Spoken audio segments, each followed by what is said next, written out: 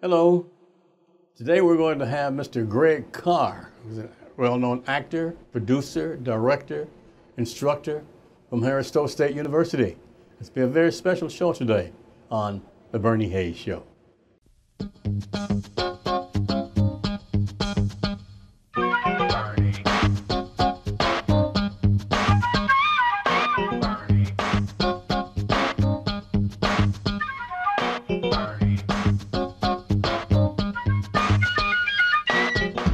Welcome back. I'd like to introduce you to Greg Carr. Greg, welcome back.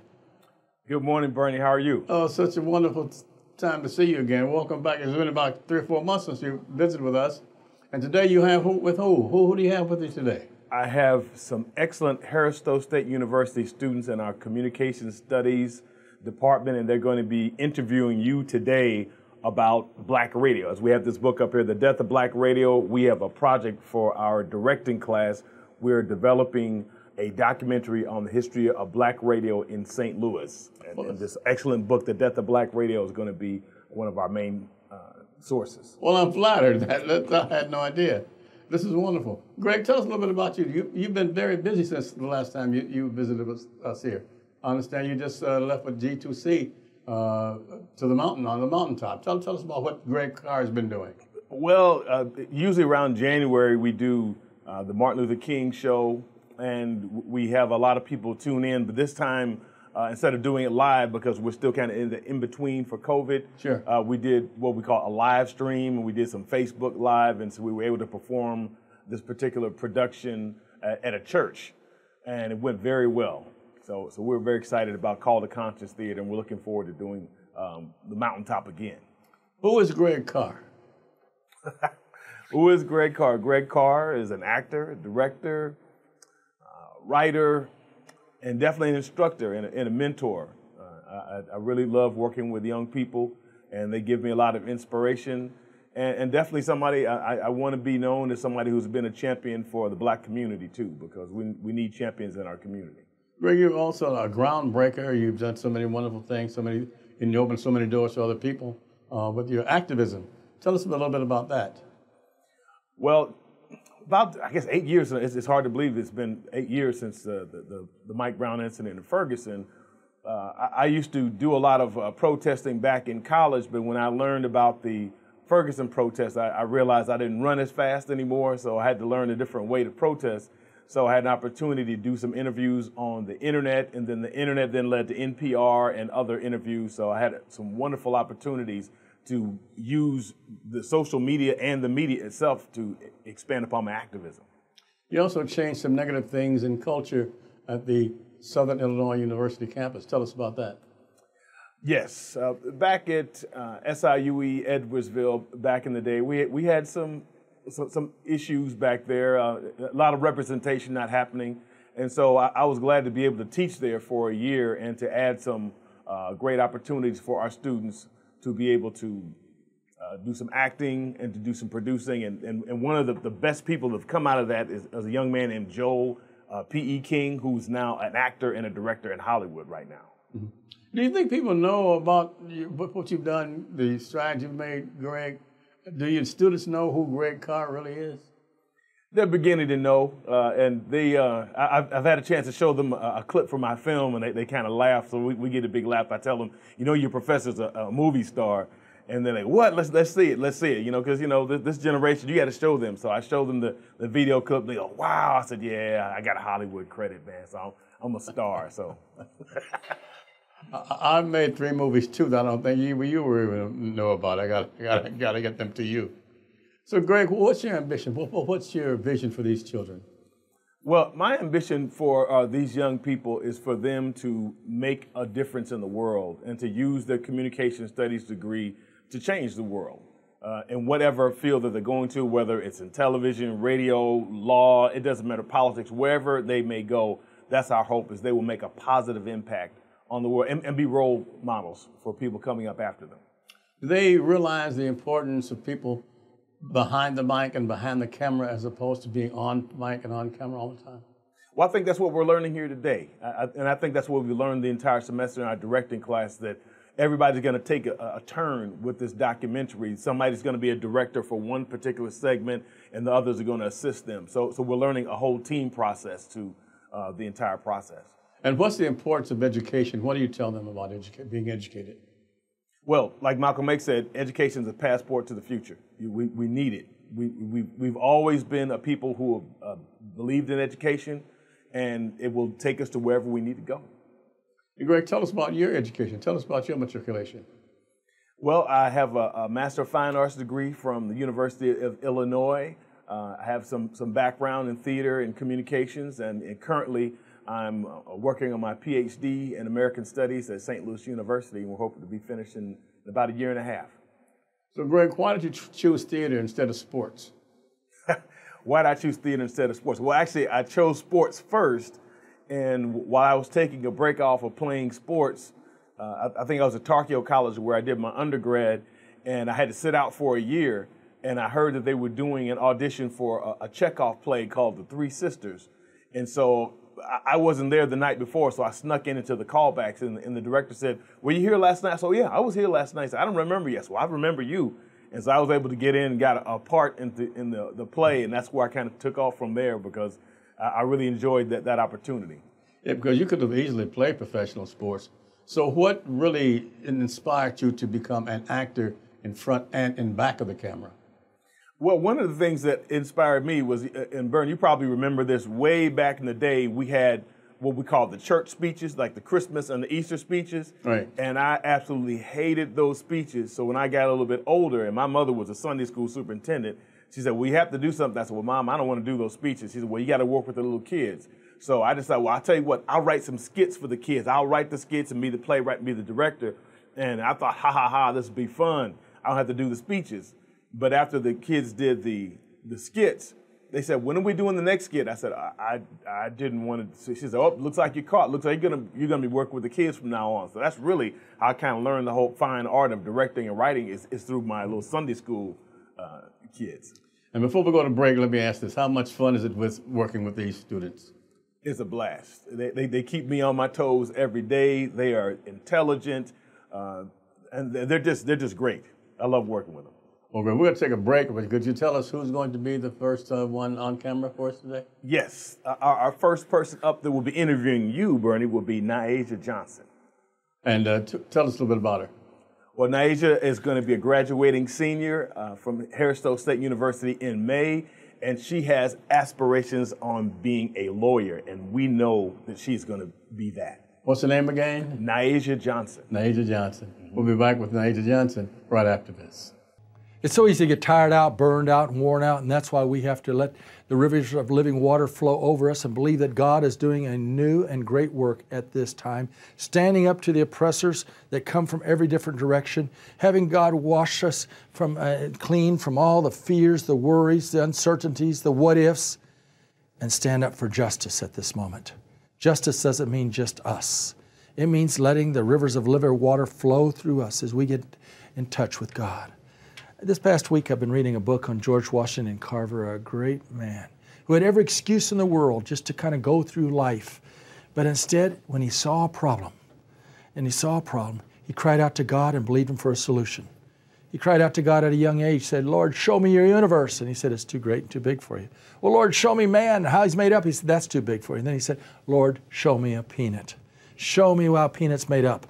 And what did He do? God used that man to turn the South upside down as He came up with all these different usages for the peanut. And instead of just growing cotton, they started growing peanuts. And He started showing usage for sweet potatoes and so many other forms of vegetation in life. One man calling out and letting the wisdom of God flow in him and through him. This is the first day of the rest of our lives. So let's give the Lord our life, not our excuses. Let's believe Him, like George Washington Carver did, to do exceedingly abundantly beyond we can even ask or think. This is a glorious day, and He's promised to release His unlimited power in us. He says, "Ask, it shall be given you. Seek, and you shall find. Knock, it shall be opened unto you." He tells us in John 14:12, "Behold, I tell you the truth. If you believe in me," Jesus said, "you can do the very works I do. Yes, even greater things. I'm going to the Father. Whatever you ask the Father in my name, I will do it." George Washington Carver did that. You and I can do that. We can see the unlimited unlocked in our lives as we stop whining and start becoming winners and let the power of God flow in us and through us.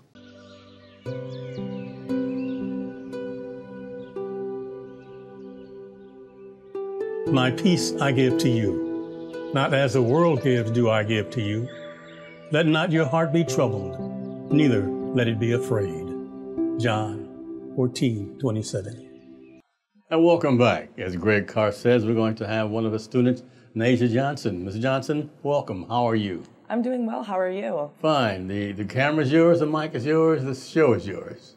So my question for you would be, who were some of the early women in radio in St. Louis? Can you tell me a little bit about them and how they got started? Yes, actually, so the first one in the area was Gracie, and she was at KATZ. But before her was Yvonne Daniels, who was actually in WBBR in East St. Louis, Illinois. She's the daughter of Billy Daniels, the wonderful famous singer who made some many big records. And so she and E. Rodney Jones were at WBBR in East St. Louis, and she finally moved to Chicago. But Gracie Lowry was the first woman who is accredited with being in the first position as a broadcaster. She was actually a secretary at KATZ Radio, 1600 on the dial. And then she became involved with the National Association of Television and Radio Announcers, which was the fraternity of black announcers in the country. And she was promoted to an announcer. She started running the radio station as an announcer, and she became very prominent. Others were involved with Betta Lindsay, who was a gospel personality at KATZ. And so these were the pioneers of black radio in St. Louis. Then later on, there was Edie B., who's still on the air, Edie B. Anderson now. She was Edie B. Boltner then. And others, Carol Carper. There's so many, but those were trailblazers. A couple other female announcers in the area were Denise Williams. Denise was on WESL, and there was Cheryl Winston, who was on KATZ and also Z100 FM. Now, these two young ladies also were considered trailblazers because they were pioneers in the industry, and they want to do wonderful things. You know, the wonderful thing about being a female in radio and television now is that there are no limits. So, Ms. Anderson, what are your aspirations? My aspirations are to practice law and to ultimately become a civil rights attorney.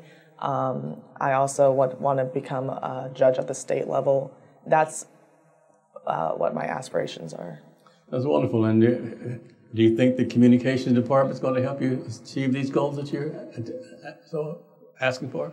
Absolutely. I think that communication is effective in all areas, and I would be open to, taking another route possibly and looking into what a communications, field could provide for me as well. Well, this is wonderful. So people will remember who you are. Spell your name for us. My name is spelled Niajah, and it's pronounced Niasia, like the continent Asia, and put Nye in front of it, and my last name is Johnson. And we'll be hearing about you, and I'm sure you may be sitting where the black woman now is being nominated for the Supreme Court. Who knows? Yes, you we may see you in the same seat. All right. Good luck to you. Thank you. Ms. Johnson, how does it feel to be a Hornet at Harris Stowe State University? How much you rate your experience there? Well, I will be graduating in May, coming up soon, and I would say that the HBCU experience is definitely one like no other. Being a Hornet and being a part of Hornet Nation has definitely been a blessing, with just the professors being so much like a family, and the students really wanting you to excel and really looking out for your best interest. Well, how did you choose communications as one of the minors, I guess? Is it your major or is it your minor? Actually, communications is my major, and I have a concentration in pre-law. I chose communications because I wanted to improve my communication skills and I knew that that would probably be the best route as far as choosing a major. Being with Mr. Greg Carr, Professor Greg Carr, are there any aspirations for becoming an actress? I've definitely now considered it. That was something that I actually never thought about doing before. But with some of the inspiration that he's given us in class and just, different ideas and stuff, I definitely think that's something I may look into. Well, if you're going to be a trial lawyer or a judge and so forth, you'll have to do a little bit of acting because, that's going to have to convince juries and so forth, and you have to convince clients, you have to convince plaintiffs and everything else. I mean, that's part of acting too, I assume, because you have to really have some wonderful journalistic skills for that. Are you preparing for that? As far as, I guess, incorporating the acting skills is something that will take some practice, but I certainly think that I will, be prepared for it. Wonderful. What are the other courses that you're taking at Harris Stowe? Well, because I'm going to be graduating soon, I'm taking a lot more play classes, like playwriting, and also taking a small group communication course, but mostly just everything just to fill in those requirements, graduation requirements, to ensure that I graduate. What's in your postgraduate future? Well, like I said before, I want to be a lawyer. During the time that I have off, my intention is to study for the LSAT, and so that's definitely going to take up some of my time. But in the meantime, I'm looking into interning at a law firm. And the other students in your particular class right now, the communications class, do you all is there a bond between each of you? Do you communicate with each other? Yes, we definitely communicate, and there is somewhat of a bond. Some of the students I do see around campus, so I do say hi and check in on them. But we definitely have some good laughs. So. Are you prepared for gender discrimination? That's something that I think that I can prepare for. I'm not necessarily.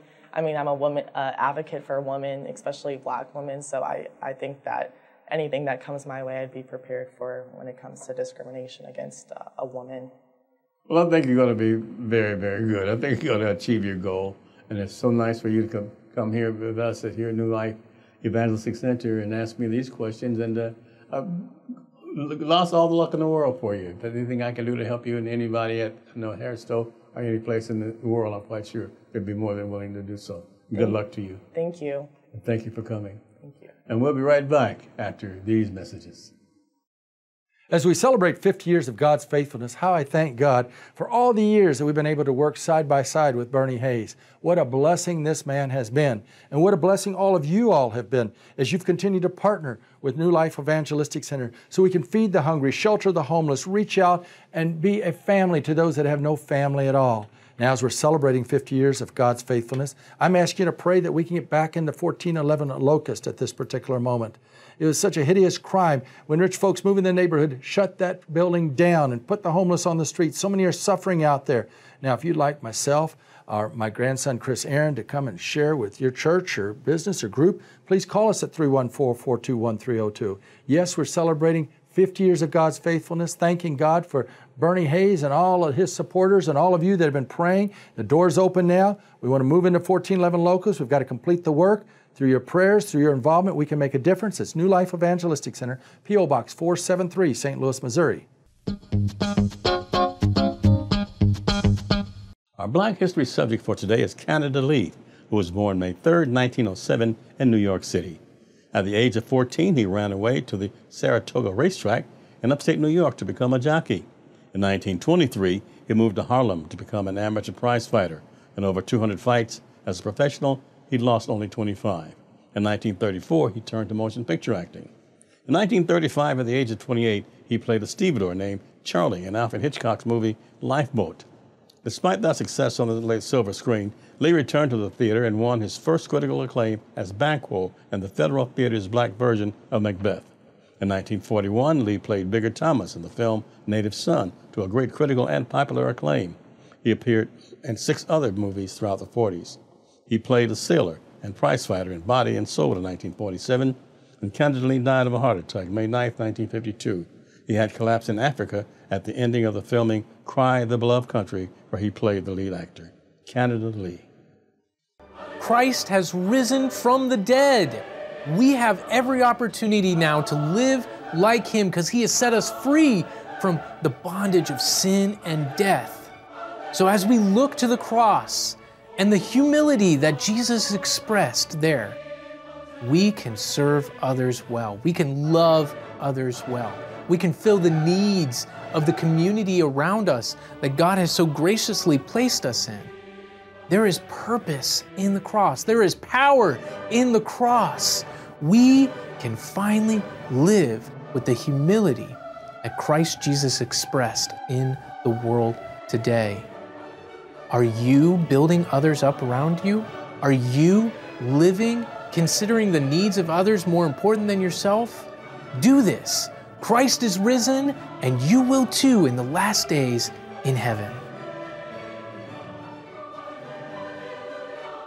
And welcome back. In this segment, we have Crystal Reeves, also from the Communication Department. And Crystal, how are you doing? I'm fine. How are you? Right. Why did you decide to become a broadcaster or get in the Communication Department? Actually, my major is in communications. It is sociology, but it all comes the same. Okay, I see you're wearing Boys in the Hood, the T-shirt there. So, yes. So are you interested in movies and also? Yes, I am. Well, tell me how you think communications is going to help you in your career. I really think that communication is going to really help me in my career because I have to really talk to people, I have to get to know them, use my words, and if I don't have communication to use my words to talk to people, no one will understand where I'm coming from and what I'm saying. Mm-hmm. Crystal, how did you choose your profession? How did you choose your major? Quite frankly, how I chose it, I actually watched a lot of TV and movies, and I seen that, hey, I kind of want to do that, and that seems a little bit interesting. And I actually went to Harris Stowe, and I talked to one of the counselors? One of the counselors, yes. Yeah. Mm-hmm. And I told them what I wanted to do, and they say, oh, well, this is a good fit for you. You should try to do this. And so that's how I got into it. So how do they treat you there at Harris Stowe? Very well. Uh-huh. So what are your main ambitions? I mean, what do you hope to do? What step by step? Give it to me. Well, I hope to graduate in May. After I graduate, I hope to be probably a juvenile probation officer in that type of field. Mm-hmm.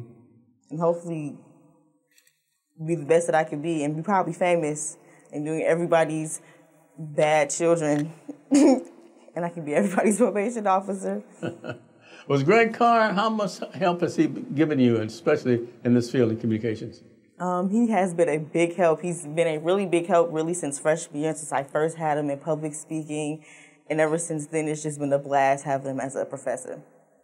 As a young girl, did you write poetry or songs and so forth? I wanted to get into it, but I guess more of society, I felt like maybe no one really cared about it. Well, the music that you listen to now, do you think you can write that as good as that or even better? Yes. Tell me about it. Today's music, I don't know, they just say anything. And I feel like I can make a song. If I can make a song and they can make a song just about anything, I can make a song about anything. I can make a song about making a peanut butter and jelly sandwich if I really could. Mm-hmm. And in your classes, what other courses are you taking at Harris Stowe?